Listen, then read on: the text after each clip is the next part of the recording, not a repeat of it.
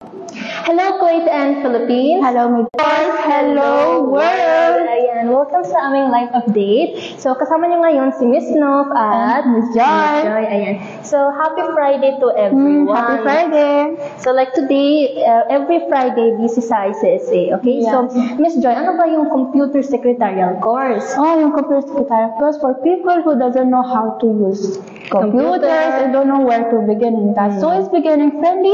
So you'll train from basic to professional level. Ayan. Yes. So ano ba yung duration ng computer secretarial 4 course? months lang, or you can finish it earlier than 4 months, like 2 months and a half or 3 months. It's according to your schedule.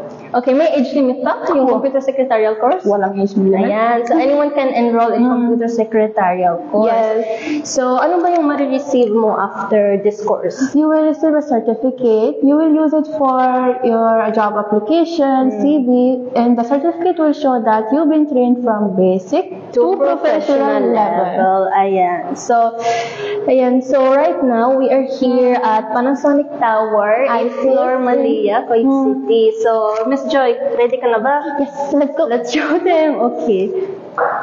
Ayan. So, when you come out of the elevator, ito po yung makikita nyo. So, this is the ICSA, and here are the courses that they offer. Ayan. Okay, and then, ayan. So, Ms. Joy. Yes, let's go. Ayan. So, ito yung reception namin. Yes, we have the receptionist. The hands are shaking. You have the receptionist. Wala si Miss Lee. And this is the course we offer. We have office management and business management, all the courses we have here. And now we can... Dito po yung aming I was here wall. So, ito po yung lahat ng students namin na nag-enroll. So, marami pa. Yes, now if we go Enter the classroom. Now we enter tayong classroom. So dito makakuha nyo yung mga klase nyo. So, dito. Ito mga klase nyo. Tapos dito, meron tayong mga short courses. So, ito yung mga feedback ng mga students. Itong mga feedback na student natin. Wait lang, parang shaking yung camera. Okay. Tapos dito yung mga short skilled courses namin. At ito yung British UK diploma courses. Yeah, let's check. Yeah, hold the camera here so it won't shake. After this, meron tayong mga classroom. Itong mga classroom natin. Itong mga students, nag-practice sila. Nakuha sila ng exam. Nag-practice sila ng Excel, saka graphic. Okay, so maraming student dito kumukuha ng ibang subject. Okay, so punta tayo.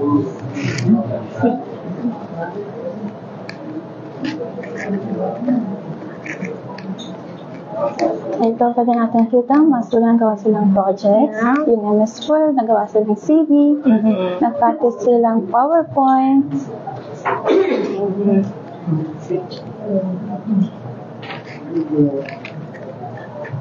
At meron tayong mga structure natin nag-assist.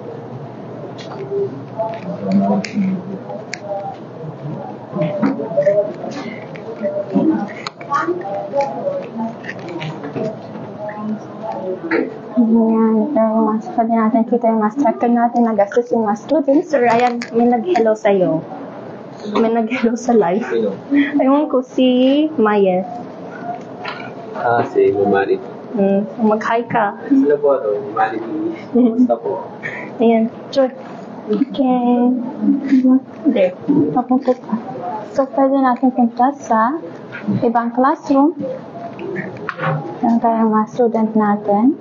Nag-study sila. Saka yung mga structure, nag-assist yung mga student. So, punta tayo doon. Ano ang ginagawa nila? Let's go. Tingnan natin ang gawa nila. Mr. Roche.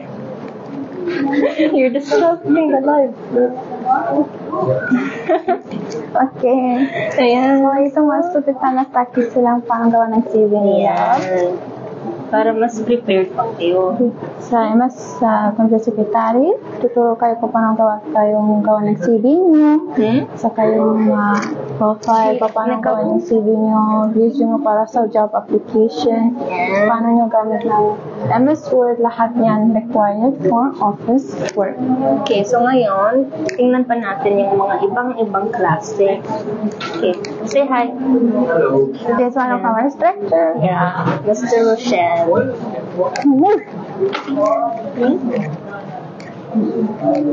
Okay. Walang tao sa airline ticketing. Okay, so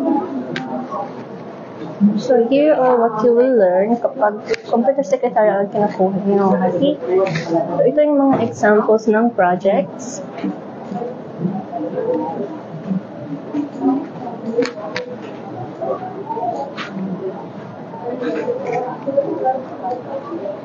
Okay. Tapos itong Revit. Itong Revit course, lang kayo paano gawa itong design.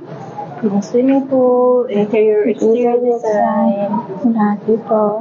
Tapos dito sa 3D Studio Max. So, sa 3D Max, You'll learn how to do 3D house. lang kayo paano gawa tayong mga 3D house nyo. Katulad sa Pinas, kung gusto nyo gawa na nyo, yung bahay nyo, pwede nyo design nyo sa course natin, 3D Studio Max.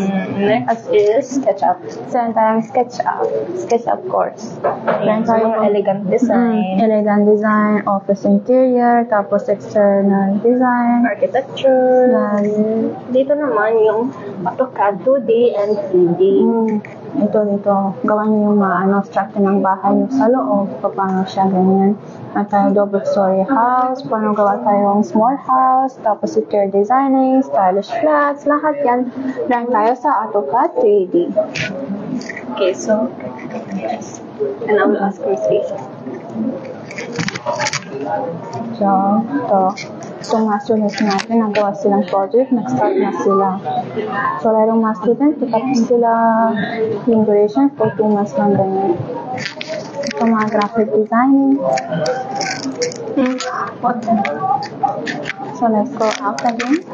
Okay. So these are our past students. Ito mga students natin na graduate na sila. Happy faces. Ayan. Tapos na sila. Ayan. Si ma'am nag-hello no enjoy daw. Hello ma'am.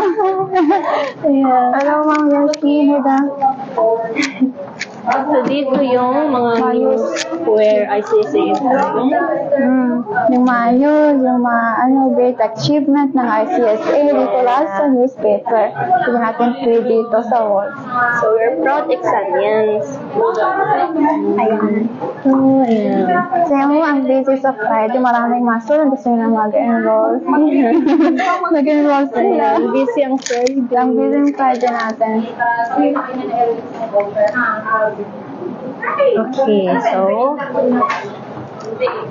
Okay, so Miss Joy, and so we showed them a tour around ICSA. So next time when they come, for the first time at least, they're familiar with how ICSA looks. Okay, so we really hope na mag-enroll na po kayo this month para ma-avail nyo yung offer. Okay, see you soon. So we are Miss Joy, and let's know ang nagsasabing ICSA, your partner in success. Bye! Thank you!